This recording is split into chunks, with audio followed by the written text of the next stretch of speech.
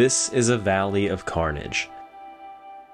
This massive field of hard limestone rocks is what's left of the deadliest rock slide in North America, after 110 million tons broke from the unstable Turtle Mountain, sweeping down the mountainside and pummeling part of the mining town of Frank, Alberta.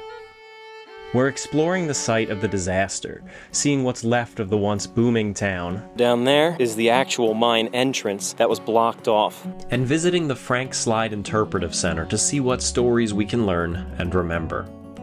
I've explored several ghost towns across North America, but this town's history ranks among the most dramatically gripping stories that I've looked into, right up there with the underground fires of Centralia, Pennsylvania. This is the town of Frank, Alberta, in Midwest Canada, and this is the story of the terrible Frank Rockslide of 1903.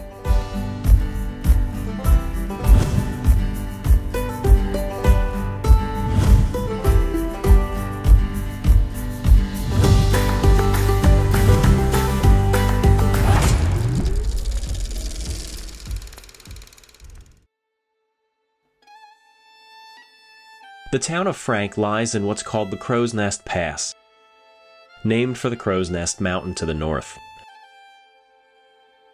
Prior to the late 1800s, the pass was nothing more than a pass, mostly uninhabited and used simply for trail access between the populated prairies of Alberta to the east and the booming mining operations in British Columbia to the west. I should note that at the time, Alberta wasn't even officially a Canadian province yet. It was part of the Northwest Territories. Now, the western mines were producing huge amounts of ore, but due to the Rocky Mountains, most of the ore had to be shipped east via American rails to the south. To assert Canada's presence in these western territories, the Canadian Pacific Railroad built the Crow's Nest route stretching from Lethbridge, Alberta through the pass to Kootenay Landing in British Columbia, with its first rail service in 1898. This new railroad provided the foundation of infrastructure needed to explore the possibilities of opening the pass up for mining, and this brought in a wave of prospectors to the pass.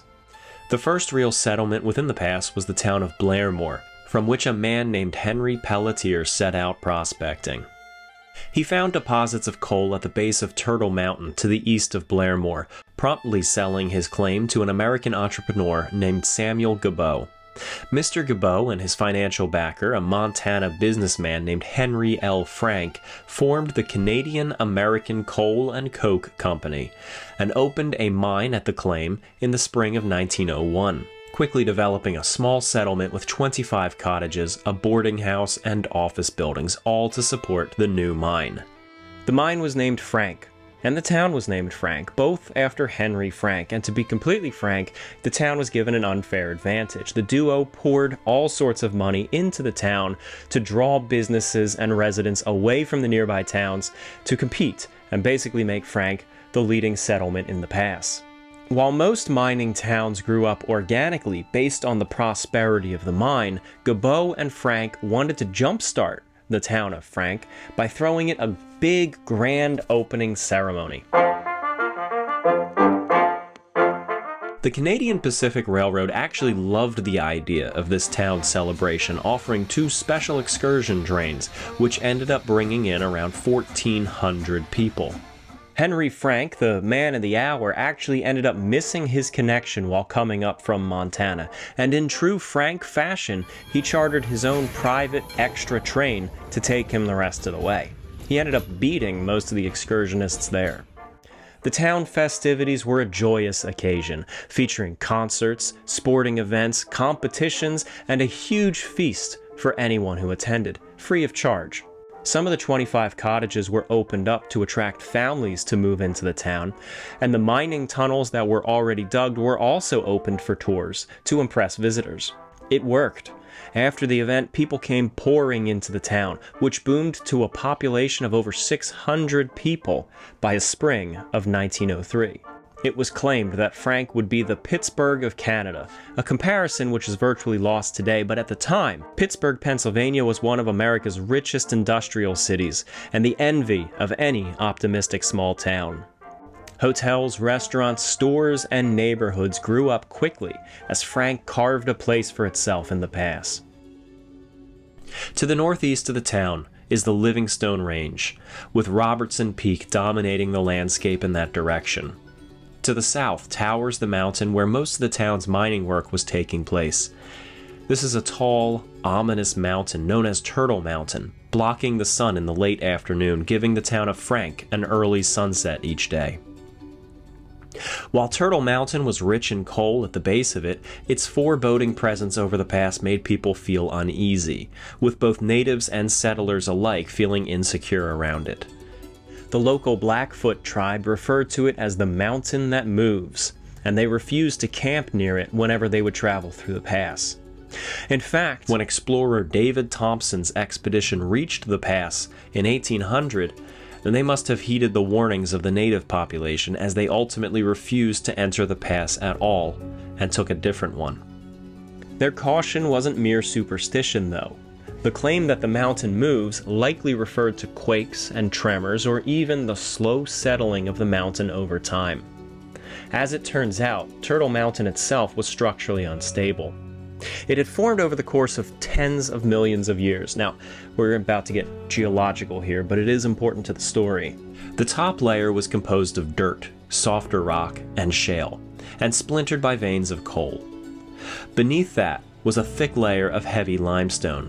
As the limestone plates pushed together, one of them was forced upward. As the top layer of dirt wore away, the limestone plate overlapped the dirt layer that was on top of the other plate. Turtle Mountain was forming, but at the same time, glacial movements followed by the later Crow's Nest River wore away the northern base of the mountain, slowly removing the soft layer of matter that the high-up layer of limestone rested on. Eventually, the heavy limestone hung precariously as a steep cliff looming over the town. On top of that, cracks forming in the top of the mountain allowed rainwater and snowmelt to seep into the mountain, further undermining its stability. This rock slide was almost 100 million years in the making, and the timing was so perfect that it happened within less than 2 years of the town appearing there. The mine was at the base of the mountain, and it slowly chipped away at the foundation even further. Now in 1903, the town's population was over 600, and the town was full of life. A stroll down Frank's main commercial street, Dominion Avenue, would show you just how lively that town was becoming. At the southern end of Dominion Avenue was a boarding house, one of the first accommodations built by the mining company. Heading north after passing several homes, we reach a hotel, a bar, and the office of the town's newspaper, the Frank Sentinel. The newspaper was founded shortly after the town itself and was known for frequent spelling errors. Hardware stores, tinsmiths, a drugstore, and the Frank Cafe came next. The cafe advertising their home-baked bread. 2 hotels stood at the last block before the Canadian Pacific Railroad track, the Frank Hotel and the Imperial Hotel. The Frank Hotel rather lavishly called itself a resort, while the Imperial Hotel boasted steam heating, electric lighting, and a dining room that was not to be surpassed in all the West. A rather bold claim when the Banff Spring Hotel to the north was practically within earshot, although in 1903 it looked smaller than it does today, but still impressive, and probably more impressive than the Imperial Hotel. Out of the dining room of the Imperial Hotel, the Frank Slide Interpretive Center has a dinner plate on display. Today, aside from the street itself, there is absolutely nothing left hinting to us of the downtown that once stood here. The buildings all removed, new ones put in their place, and even Dominion Avenue has been renamed to simply 152nd Street. Dominion Avenue terminated at the railroad tracks. And just about at this site, the CPR was building a newer, larger train station for the town of Frank, and it was only partway completed at the time of the rock slide. Until now, the town had been using a small shack as the station, but this certainly wouldn't do for a town that was quickly becoming the center of commerce and industry in the area.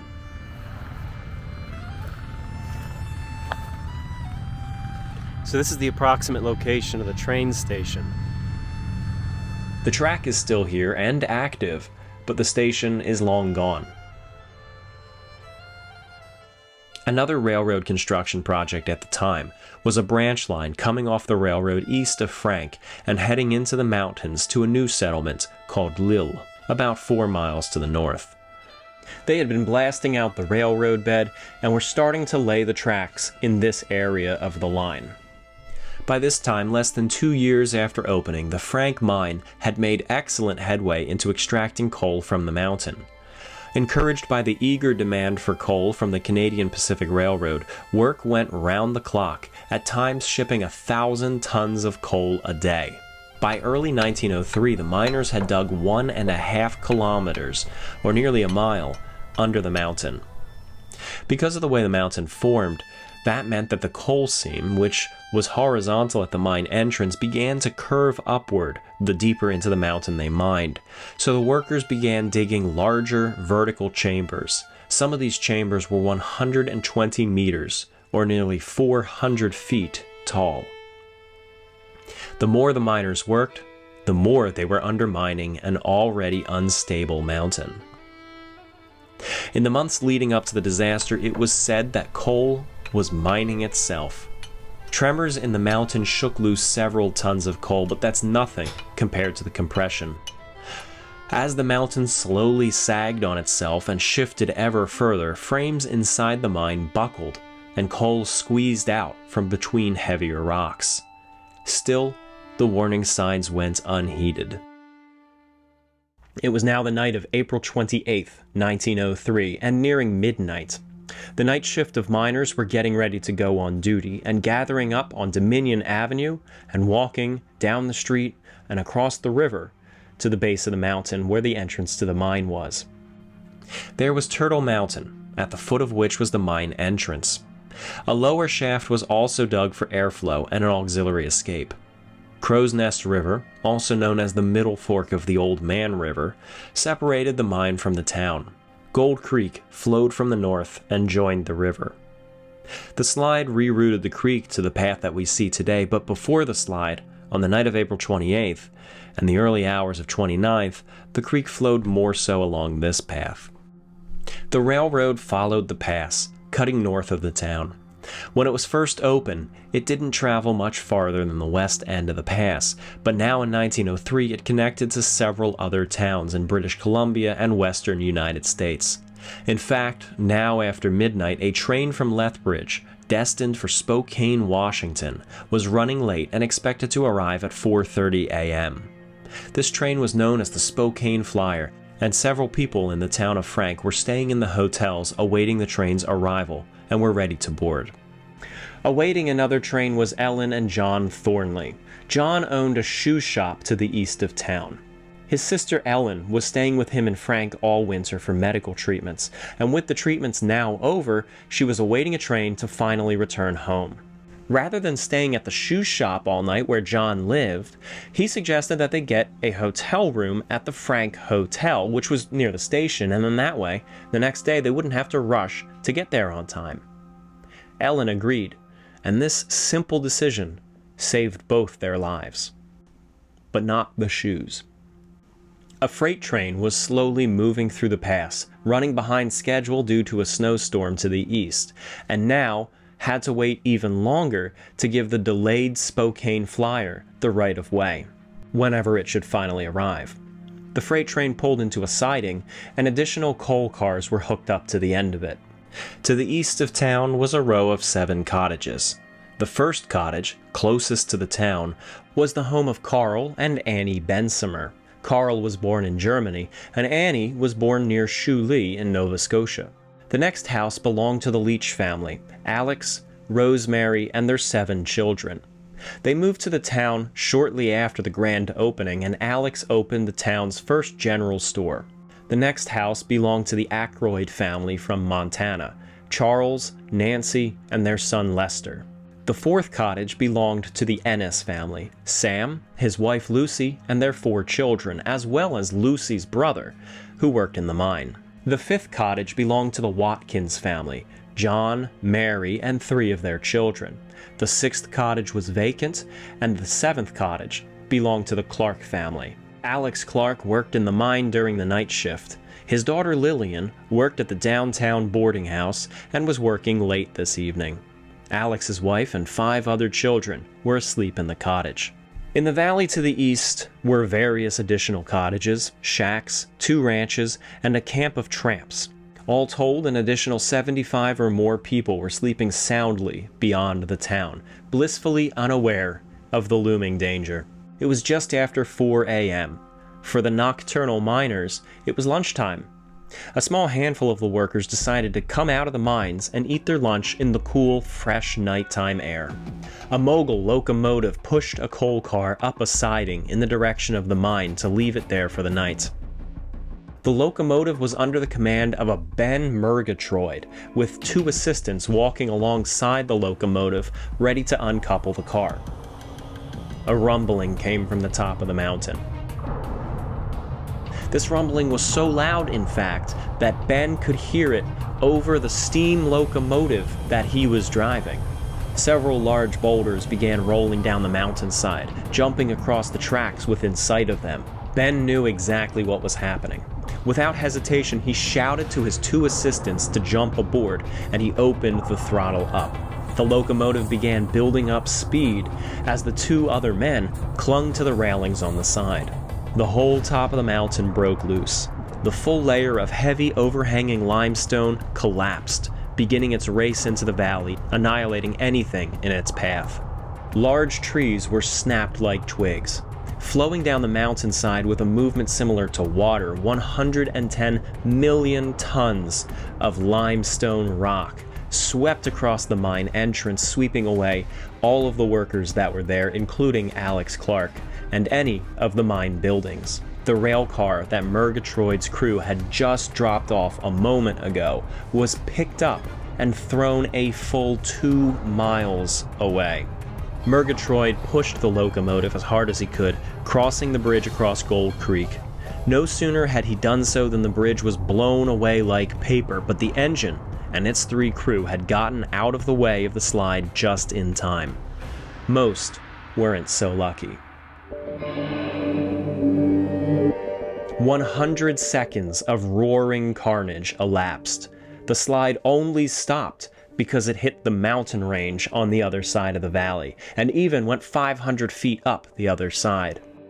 The crash was so loud that it was heard north of Calgary, 200 kilometers away, or over 120 miles. As Murgatroyd's locomotive came to a stop at the Frank railway station, under construction and spared by the Rockslide, they found out that the incoming late Spokane Flyer was last reported by telegraph to be approaching the town at high speed on the far side of the Rockslide. Worse yet, the telegraph lines had been severed in the slide, and they had no way to warn them to stop. The Spokane Flyer, carrying dozens of passengers, was speeding through the darkness towards twisted and mangled rails that were buried under a wall of limestone 100 feet deep. Sid Choquette, one of the 2 men who were assisting Ben Murgatroyd and dodged the Rockslide at the last second aboard the locomotive, grabbed a signal flag and set out running across the still settling rocks through dust and smoke and heat, because the rocks were quite hot when they fell, and he ran for 2.5 kilometers, or almost 1.5 miles, across these rocks to the other side. And he got there just in time to signal to the train to stop. This was his 2nd race against time that night, that he won by the skin of his teeth and saved lives. To reward his heroism, the Canadian Pacific Railroad gave him a check for $25, or about 600 Canadian today. As awful as the Rockslide was, it could have been a lot worse. The main part of Frank was spared, with the slide narrowly missing it and only destroying the eastern outskirts. But for those in that area, it was absolutely devastating. The 2 ranches were completely wiped out. Every temporary shack that was built out in the eastern flats was gone, along with their occupants. The The row of 7 cottages occupied by the families were obliterated, but their occupants had mixed outcomes. You see, as the rocks came crashing down the mountain, they first hit Crow's Nest River, which picked up a wall of water and mud and dirt which preceded the rocks in the rock slide. So dense was the rock slide that air couldn't really flow within it, so a solid wall of displaced air preceded the dirt and the mud, which was ahead of the rocks. So this air moved things and threw things, but kinda softened the impact in some cases. Alex Clark was one of the first victims of the rock slide as he ate lunch by the mine entrance, and his wife and children in their cottage back home stood no chance, being the closest of those 7 cottages. The only survivor of the family was his daughter Lillian, the oldest, who was working at the boarding house and ended up spending the night there. The boarding house was safely out of the path of the slide. The other 6 cottages were mangled, some on fire, with other individuals climbing out of the debris while others called for help. The town of Frank was thrown awake, and several people came rushing out of their houses across Gold Creek to help anyone pinned in the rubble. The Ennis family was lucky. They all survived, including their infant daughter, despite the house being a complete ruin. The Watkins family next door was just as lucky, with all the children surviving. Mrs. Watkins had been thrown clear from the house and was now trapped under the rubble of the Ennis home. How she survived with just a couple broken bones is a miracle. The Ackroyd family wasn't so lucky, even though they were farther away than both the Ennis and the Watkins homes. Mr. and Mrs. Ackroyd likely survived the rock slide but perished in the ensuing moments when their house burned. Their son Lester was in bed, and he and his bed were thrown from the house, and he was found impaled through his mattress by a piece of lath wood. He was still alive and managed to pull the wood out and walk away. Lester was laying in bed at the time of the slide, as most residents were. A mangled, twisted bed frame was found among the ruins and is on display in the museum, a reminder of where most people were at the time, sleeping soundly in their beds. The Leach family, second farthest from the slide, had completely mixed luck. Their home had been cut in two, the top being severed from the bottom and the bottom completely shredded. Alex and Rosemary Leach, along with all 4 boys, were lost. To further bitter that tragedy, only a week prior, a relative was visiting the Leach household and commented to Rosemary on how small that cottage was. They offered to Mrs. Leach to take all 4 boys on a 2-week vacation so that the house wouldn't be so cramped. I'm sure the boys were excited at the offer, but Mrs. Leach politely declined. Had she accepted their offer, those 4 boys would not have been there at the time of the rock slide. 2 of the Leach daughters were pulled out from under the collapsed roof and survived. The youngest, Marion Leach, 2 years old, was thrown from the roof section. Rather than landing on the hard limestone rocks which came down the mountain and now spread out for miles from the house, she landed squarely on a single bale of hay. This bale of hay's journey started a half a mile back when the rock slide tore through the horse stables. Marion Leach was found sitting on this bale of hay, unharmed. Similarly, 3-year-old Fernie Watkins had been thrown from her home and was found landing in a pile of soft debris not far from Marion Leach. Newspapers later sensationalized their stories individually and claimed that they were unidentified orphans and the sole survivors of the Frank Rockslide. That's not true. The farthest cottage, belonging to the Bensimer family, had been picked up and rode along the slide virtually undamaged. Virtual, of course, being a relative term. And the family was spared. A scheduling mix-up was tragic for some, but fortunate for others.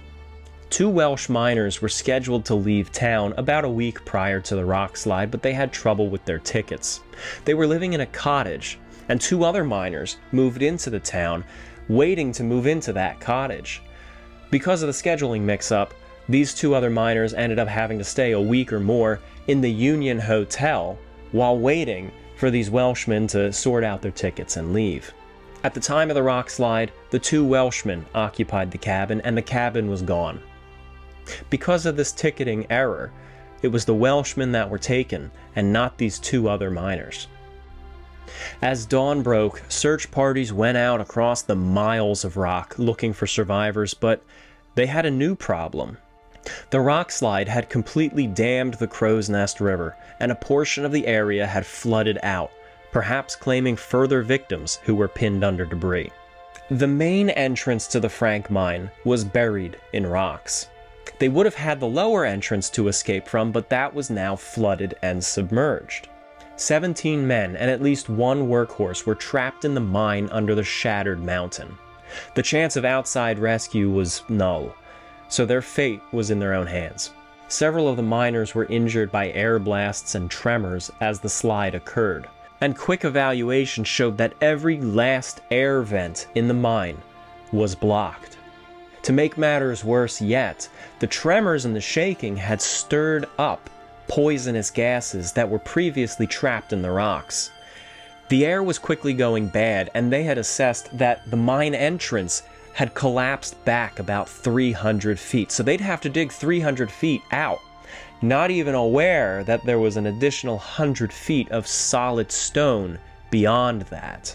They made little progress digging through.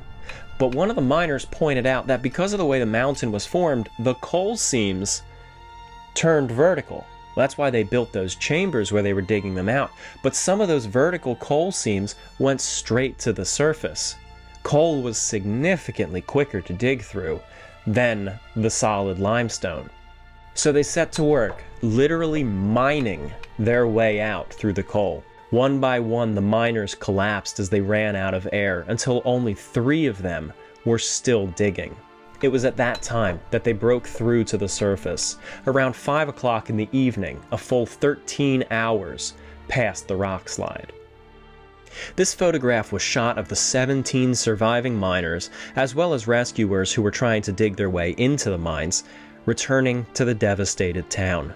Many of these men had family in the path of the slide. Some returned home to good news, while others were met with tragedy.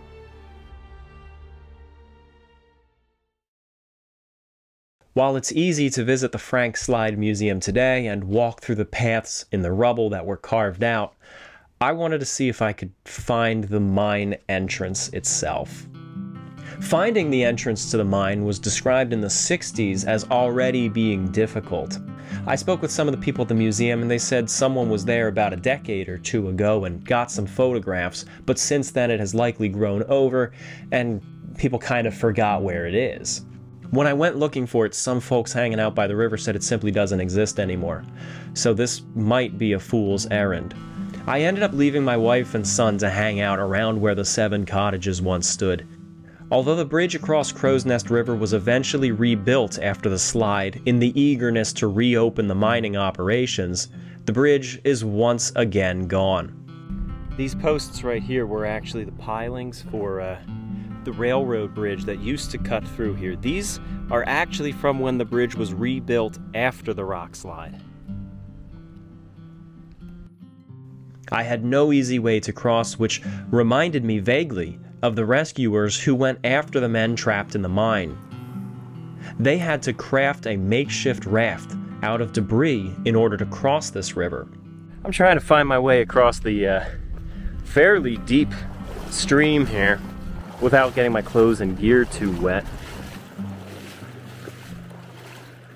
If you're ever out hiking, bear in mind that even if the water is simply a foot deep, it can still have quite a strong current. So be careful. That was pretty strong. And after an hour's search, I finally found machinery.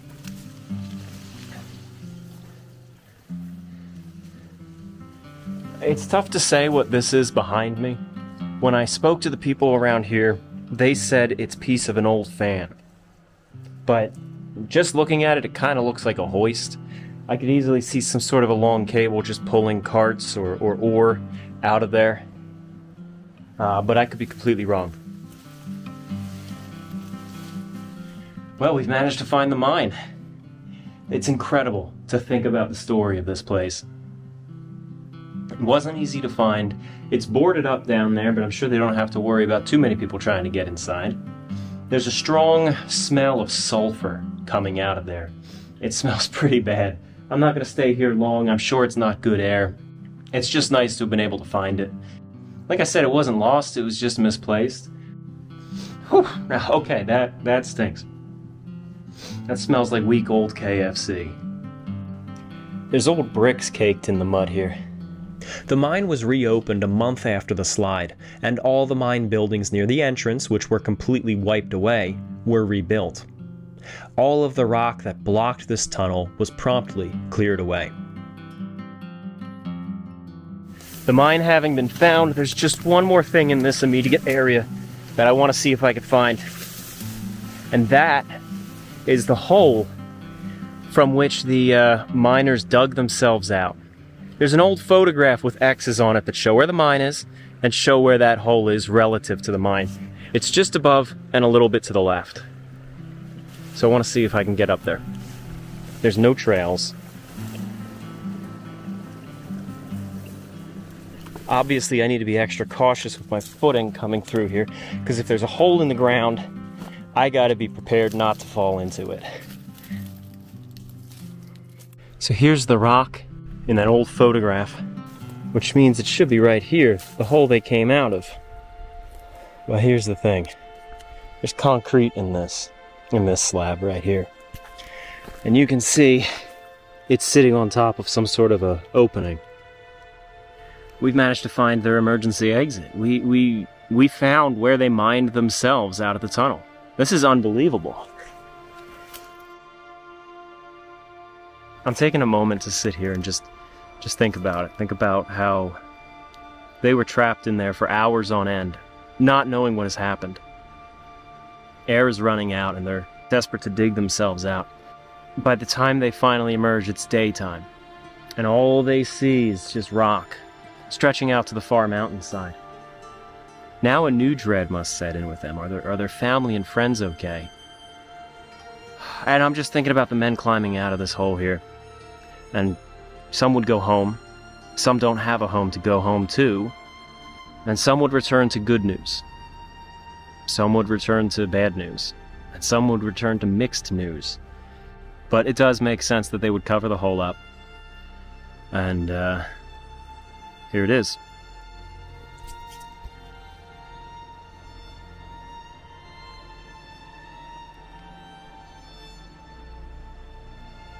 In a sense, this is one of the world's largest tombstones. An exact death toll can't be established since so few bodies have been recovered. It's estimated to be somewhere around 90 people lost in the tragedy. Some people believe that there was a campsite of transient workers who were camping by the railroad, and if you believe that, if they were actually there, you can add perhaps 50 people to that 90-person death toll. A special train sent out by the Canadian Pacific Railroad arrived the next day, and it was carrying supplies, police, and doctors. But the town had little need for doctors. Because so few people who were in the path of the rock slide actually survived, and because those who did miraculously walked away with minor injuries, the town's resident doctor and nurse already had a handle on the situation. Another problem was brewing, though. There were fears of a second rock slide, as big boulders were still breaking off the mountain and tumbling down. 2 days after the slide, the entire town of Frank was evacuated by rail to nearby towns. Anyone caught trespassing in the town was presumed to be a looter and would be shot on sight. Fortunately, nobody risked it. One of the few people given permission to re-enter the town during the 9 days in which the evacuation was enforced was Harry Matheson, who owned the Frank Sentinel. He was given permission to come in and make his spelling errors, and in the midst of it all, he published this newspaper. Typos and all. The typos this time around could certainly be excused, given the circumstances. This, of course, is a replica, but we can see the vivid account that he gives of the disaster, and a list of confirmed dead. All of this surrounded by advertisements for businesses currently deserted. In fact, on the front page is an advertisement for Alexander Leach's grocery. The store was still intact, but Mr. Leach was gone. The press plate for this newspaper still exists today in the museum. Eventually, the evacuation was lifted, but it was a long time before the majority of people moved back in. May 30th, a full month after the slide, the mines were finally reopened, and the workers made a startling discovery. One of the workhorses, a horse named Charlie, was still alive and had been living in the mines this entire time. He drank the flood water, and he ate wood from the support beams of the tunnels. When he was found, he was starving and in urgent need of a veterinarian. And as the miners pulled him out, they let him gorge himself on all the oats and brandy that he could eat. After surviving all this time, it was gorging himself that finally did him in. In the wake of the disaster, it was hotly debated just how much the mine was to blame for the rock slide. They were carving out massive caverns under the mountain, but caverns like these were no problem under other normally stable mountains. The slide itself stretched almost exactly from the southernmost of the chambers that they dug to the entrance to the north. So the mine itself defined the extent of the rock slide. The mine itself was not the only factor at play. We know the mountain was already unstable naturally, and the previous few winters were exceptionally snowy, so when that snow melted, more water than usual went into the cracks and fissures in the mountain, which also helped to erode away at it. Over the course of several months, a path was blasted through the rocks using dynamite for the CPR line to reopen, following the path of the original railroad, and service was continued. And it still runs this track today. CPR was sort of mining rock from along the tracks that they carved out and using it for ballast elsewhere in Canada. And in 1949, they uncovered a case of old shoes in the vicinity of Thornley's shoe shop. A pair of these shoes is on display in the museum. Had Mr. Thornley not suggested staying in a hotel that night, CPR might have found 2 more bodies along with these shoes. Looping for about a mile around the Interpretive Center is a walking trail that brings you through a part of the rock slide. As you go through, some of the rocks tower over you, giving you an idea of how terrifying it was for millions of these to be rolling down the mountain at 75 miles per hour. A portion of the walking trail actually follows the railroad bed for the branch line up to the town of Lille to the north. The railroad to Lille was eventually completed, at times carved through the remains of this rock slide. This sure doesn't look like it today because the topography was decimated by the landslide, but right now we're walking along an old railway bed. The Frank and Grassy Mountain Railroad came right through here, and it was under construction at the time of the rock slide. As it was nighttime, the construction of the railroad had paused, and not too far from here is where the men were camping. We don't know how many were there, but the rock slide wiped them all out. They were awaiting more men to join them, but they were delayed by a day. Their death toll would have been a lot higher had they been on time. The town of Frank continued to flourish as the mining in the mountain expanded. The mine was soon producing twice as much coal as it had been prior to the slide. By 1905, the population had outgrown the original town plot, and a new subdivision was built on the north side of the railroad tracks. This area featured more homes, businesses, churches, and schools. Town co-founder Sam Gabot even had a mansion built in this portion of the town in 1906, nicknamed the Castle by local children. Sites like Sam's Castle and a Catholic church were blown down in a windstorm in 1917, but I wanted to see what might have been left behind at some of these places, even though this area had nothing to do with the story of the slide itself. Okay, so we're at the site of the Catholic church.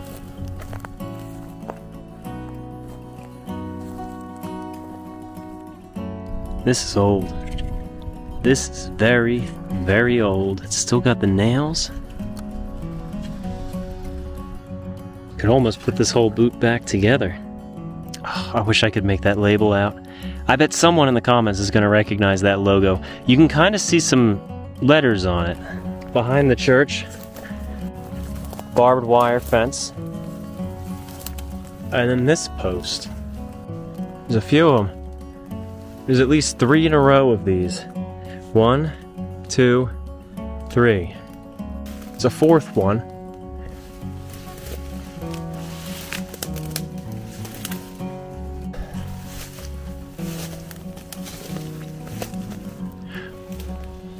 An insulator, glass insulator for telegraph poles or some sort of electrical line. Oh, we're inside an old building. Stone wall, more of those pillars. What could this have been?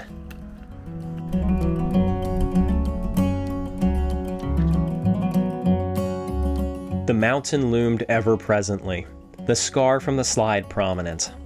Fears of additional slides never went away, and in 1911, after a survey detected new fissures at the top of the mountain, the government ordered the southern portion of the town, the portion that existed at the time of the slide, to be vacated. Most of the buildings were either torn down or packed up and relocated elsewhere, leaving just the barren town site marked by dirt roads. For example, the old Imperial Hotel was packed up and shipped 100 kilometers away to Vulcan, Alberta, and is now the Vulcan Hotel. Over time, the fears laxed, and in recent years some industrial buildings were allowed to move in. But what remains of the old portion of the town? Well, aside from the street plans, not much. Honestly, aside from what's buried under the rocks, I can only find this old fire hydrant. This rusted piece of metal is the one final marker for a once thriving settlement.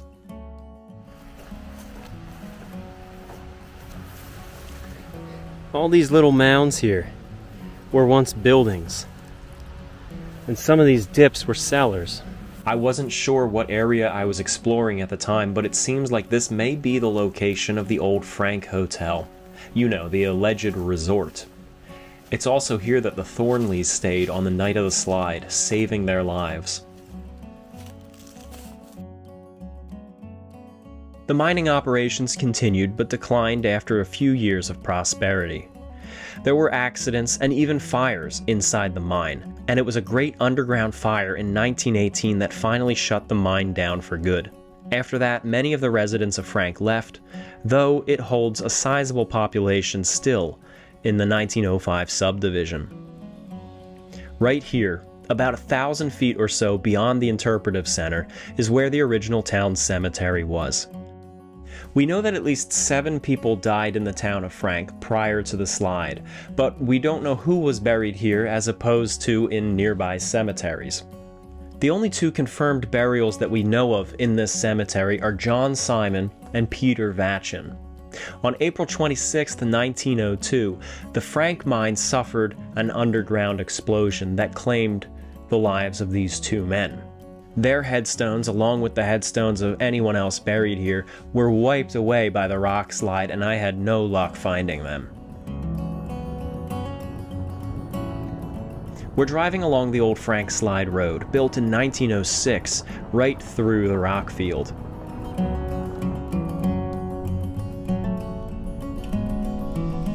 In 1922, as a team was widening a portion of the road near the old cottages that were buried, they uncovered the remains of the Clark family, including a baby's cradle.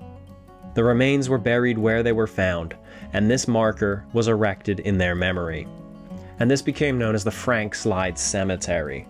2 survivors have actually elected to be buried here, and we see their stones there now. I did manage to find some timbers in the rocks in the area of James Graham's ranch house. Whether these timbers are from that ranch or not is anybody's guess. Now, somebody did gain a bit from the slide itself. The rock slide was all limestone, and limestone has many uses in construction such as concrete and plaster, or in coal mines to help manage the dust. Once again, the mountain had mined itself, and all this limestone was just waiting to be picked up. A businessman named Joe Little wanted to tap into the limestone market, and he wouldn't have to quarry it out. All of that work has been done for him. It's just sitting here waiting for someone to pick it up. So in 1909, he bought a portion of the rock slide. And then by 1912, he and a couple of his other investor friends had built 2 of these lime kilns here. A year later, the firm was sold, and the new owners built a 3rd one of cheaper material, but it still did the job. These 2 kilns here are actually the original 1911 ones. They're of a more expensive poured concrete, whereas this one here on the side, the odd one out, this is the newer one that was built a year later, and it's simply of rock pulled right out of the rock slide.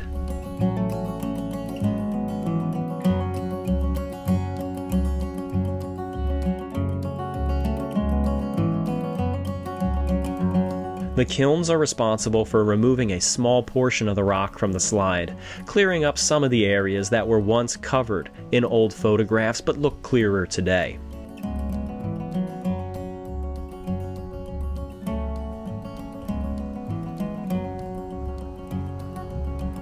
A single shack stands near the kilns, barely hanging on.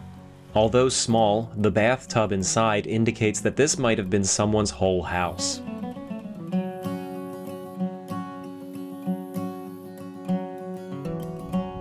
All around the base of the lime kiln, a small community started to pop up, and this was known as Lime City. It was the workers and their families. It was short-lived. Come 1918, the lime kiln had actually shut down, and by 1923 the site was completely deserted. One can say that Lime City is a ghost town within a ghost town. Despite their efforts to work the rock, they would never have been able to clear up the whole site. It's been estimated that 10 gravel trucks hauling 3 tons each 10 times a day would need a full 66 years to clean that mess up. There are other interesting mining-related ruins in the Crow's Nest Pass, only a stone's throw from the slide. While Alex Leach and most of his immediate family were wiped out in the rock slide, his other relatives went on to establish the Leach Collieries in 1907 to the east. The ruins of this site are expansive and well preserved, as well as easy to access for visitors. The ruins include a massive powerhouse made of sandstone built in 1910, which supplied electricity to their mine and nearby towns. A row of 101 coke ovens designed to convert the coal into coke by heating it. The manager's house and a tipple are also at this site. While these have no direct connection to the Frank Slide, these give us a great idea of what the work was like in the Crow's Nest Pass. The Frank Slide Interpretive Center sits atop the hill to the north of the rock slide, overlooking the haunting Valley of Rock. The museum is a fantastic place to visit and learn about the disaster as well as life in the Crow's Nest Pass. It features artifacts, photographs, countless stories, and a theater. Turtle Mountain still lingers over the valley, although noticeably shorter than it was prior to the slide. The threat of another slide is still a concern, with efforts in place to study the mountain, monitor it seismically, and keep an eye on those fissures. Another slide is probable eventually from one of its peaks, but it's expected to give plenty of warning signs well in advance, and unlike in 1903, they plan to heed those warnings. Still, the general attitude of most of the Frank residents is, if it happens, it happens. I want to thank my viewers here for suggesting this site to me. I happened to be visiting Alberta and asked my channel what stories would they want me to investigate, and this was a fantastic suggestion. If you enjoyed this video and want to explore more forgotten history and lost towns, be sure to subscribe to my channel. You can also check out my Patreon at the link below. A special thank you to my patrons, especially Marlo Perez, Kelly Black, Kaiser Wilhelm II, Kaiser Friedrich III, Zach Richards, Donald Anderson, Cody Henricks, Joan Haynes, Sean Kimball, Glenn Biddiscombe, Stephen Schwankert, Gabrielle Colombe, Nick K, RGB, Tara Molokar, Keith Holland, Miles Garrett, Jennifer, Rob M, Amos Mayhew, Corey Andrews, Nicholas Masella, Cole Tannick, Sophie Baber, Rob, Oliver Chinchen, John Miluski, David Watipka, Tiffany Raridan, Mad Time Media, Nathan Gutierrez, Max Metcalf, David Littlejohn, Sean Sahi Fraser, Nikki Chan 92, Corbin McDonald, Matthew Burns, Luke Stevens, and Gordon Robbins.